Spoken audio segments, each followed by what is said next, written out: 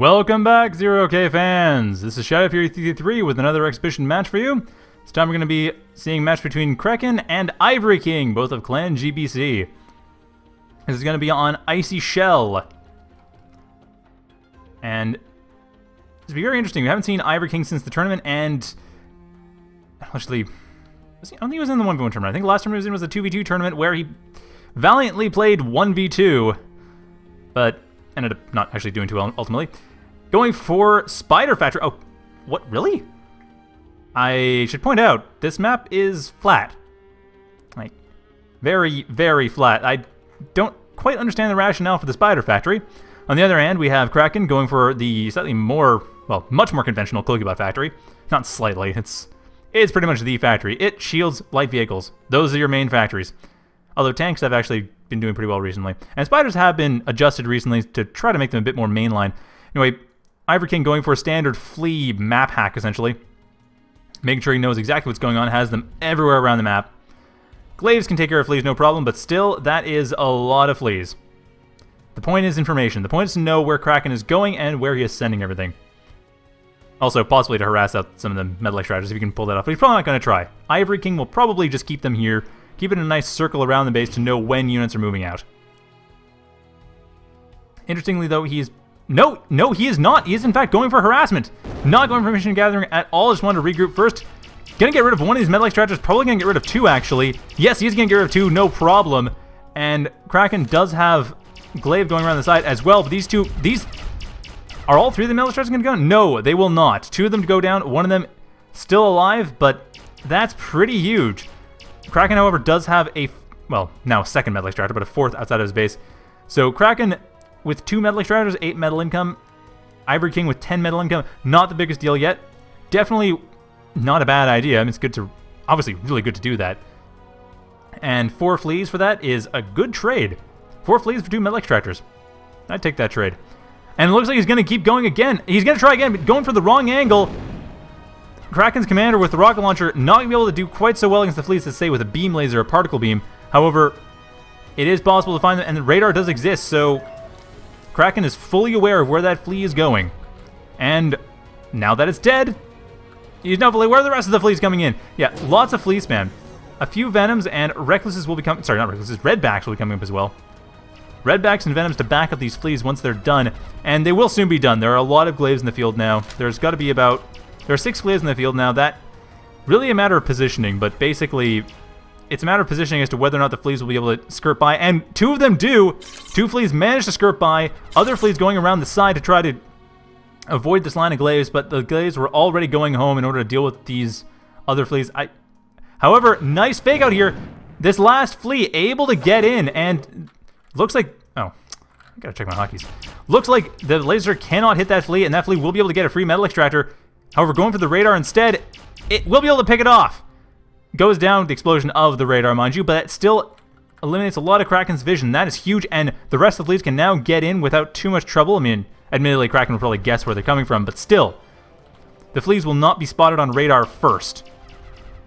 Double checking Ivory King's production. It looks like he switched over pretty much entirely to Venoms and Redbacks, though admittedly his production's halted at the moment. But that appears to be what he's going for, is, well, as he is expanding his economy as well. Weaver off to the side, he's expanding to the center and to the right. A very good thing to do. We saw Drone do that in some of the tournaments, or similar to things like it, moving commander in one direction, and actually he had 2 builders, one in each direction, but still, this is the right idea, expanding around both directions. This Weaver needs to continue to expand, though, to continue to build up metal extractors, and Redbacks and Venoms coming in to take care of the glaives. Half dozen glaives going over to the southeast side, going to sweep west from there.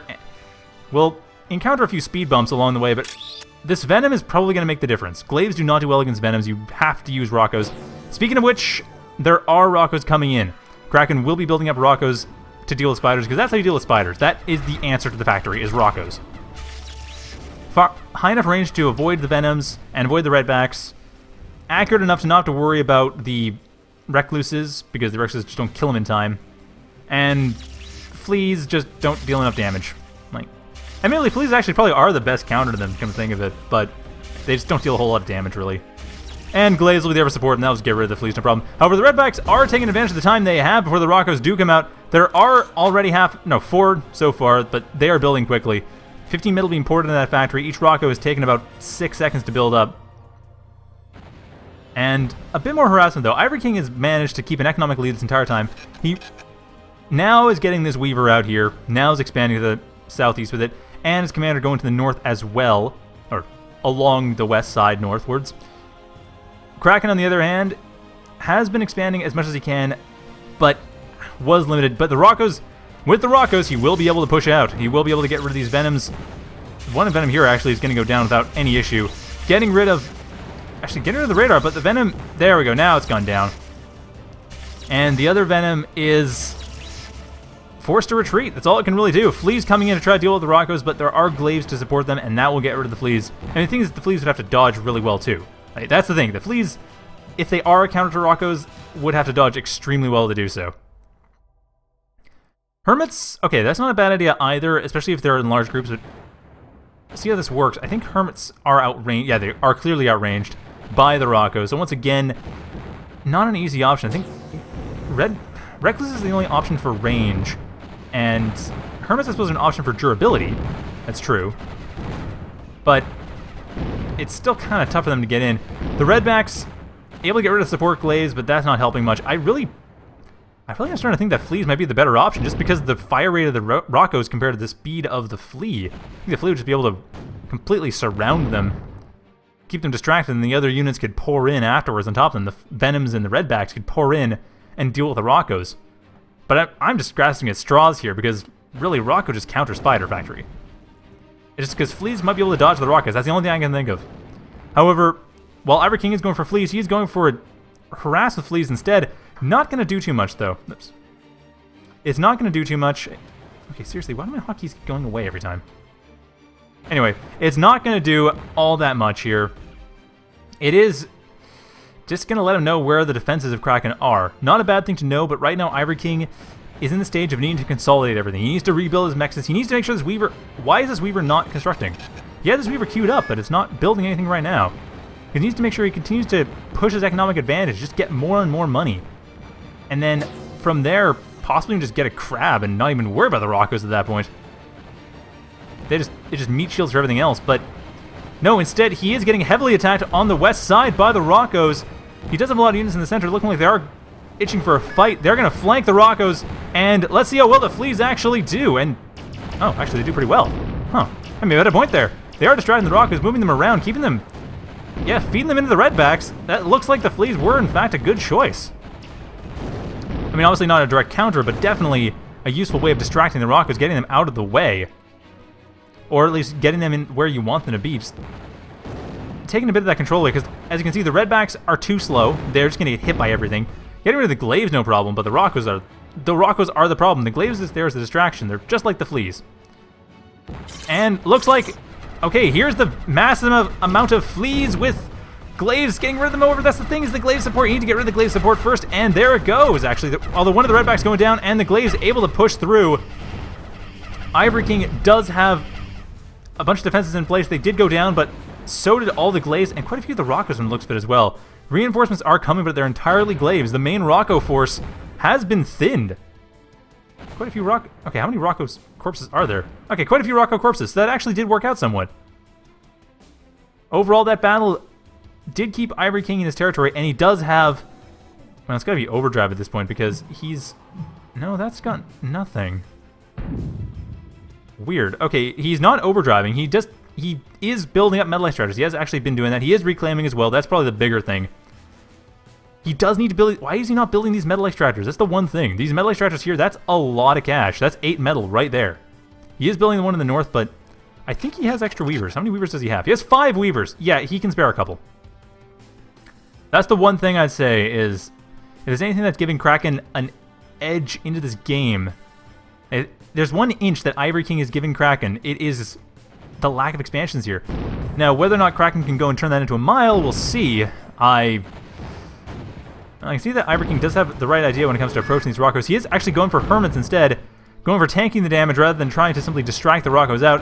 And Glaives coming along. On the west side of the map, nothing to deal with this. They're just going to completely avoid the entire army, go along this small hill here, and end up on the other side on top of the metal extractor. Redback moving forward to try to deal with them.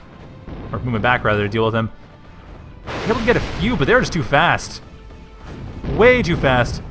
It looks like an infiltrator has come up, though, and Kraken's commander is going to go down to a redback and a hermit. Where's that infiltrator? That hero infiltrator. Or at least highly useful. There it is. There's the infiltrator. Dealt with that Kraken, and at the same time, though, Glaives are dealing with this factory. It is going to go down. There's no saving this factory. Ivory King needs to rebuild one. He has a lot of the map, though, but these Glaives are just running amok in his base. His backyard's completely gone to them. His own commander moving forward, and this is where I'm at by a battle commander. 6,000 health here. I mean, the Rockets are doing a good job, but dual beam laser battle comm, that's what you use when you're pushing forward like this. We saw in the last game with Reinmark that support comm was attempted to be used in the same way. This is a battle comm being used in that way. And even then it has problems. Like, comm pushing is a really hard thing to do in 0K. It's not designed, it's actually designed against it in a lot of ways. Designed around using units, so comm pushing is a tough thing to do, but Ivory King about to lose his commander. Oh, dodged those rockets nicely, but one more rocket, that's all it's going to take. There it goes. The commander's gone down. And actually, Ivory King's going to lose this. It looks like Reinmark's Glaives. Yep, Ivory King throws in the towel. Reinmark's Glaives did all that work. Very nice play by Ivory King, but he lost because of those Glaives. Partly because the economy didn't have the units in play, and possibly because spiders, like I said, spiders are unusual. I mean, there's kind of a reason they are unusual. And as we can see, that reason is because they are tricky to use well, and Rockos do quite, if not counter the factory, they come very close. So that is going to be interesting. That is going to be that game. And I'll be going on to another one shortly, so stay tuned.